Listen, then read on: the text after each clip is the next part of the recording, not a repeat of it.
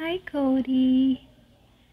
Do you want to show everyone how to make these amazing 3-ingredient almond cookies?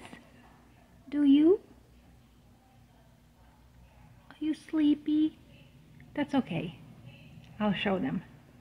You take a nap, okay? So this is super simple recipe, just 3 easy ingredients: almond flour, maple syrup, and 2 ripe bananas. I mashed the bananas. I added 2.5 cups of almond flour and 2 tablespoons of maple syrup. You can also add agave. It will be the same. Maple syrup, agave will work either way. I mixed the dough. It will be a sticky dough, but don't worry, it's supposed to be like that. The recipe makes 12 cookies, so I roll them into 12 balls.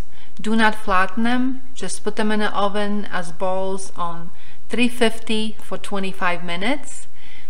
I sprinkle them with a little bit of powdered sugar just for fun and for a little bit more fun, even more maple syrup.